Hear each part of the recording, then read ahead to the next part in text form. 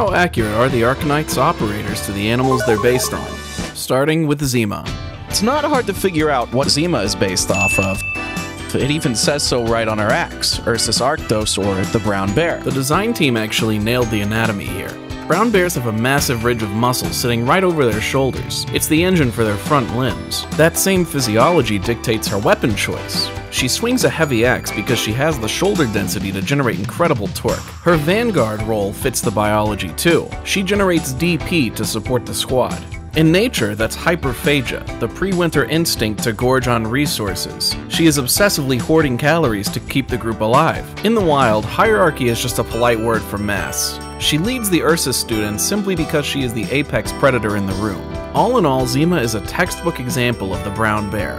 A heavy-hitting survivalist whose sheer physical dominance helps to establish a foothold on the battlefield. What operator would you like to see analyzed next? Let me know in the comments down below.